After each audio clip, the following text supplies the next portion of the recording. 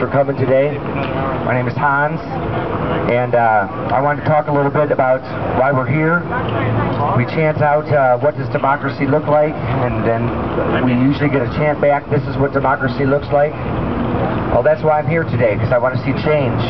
I don't want to be standing across the street observing what's going on over here when there's a raid and end up getting 3 broken ribs.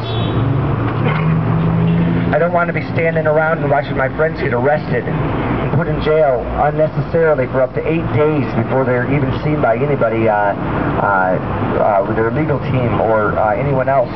I don't want to see that. I'm here to, like I said, to make change.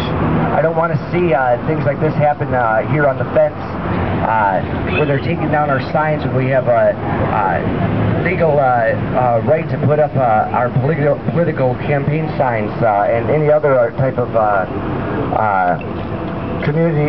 things of a community nature or a patriotic nature or emergency nature in that sense. I don't understand why the EPD seems to enforce these laws selectively against us, and I just want to thank everyone here in the community for coming out. I want to thank you for when I was down in bed with my broken ribs, for picking up the slack.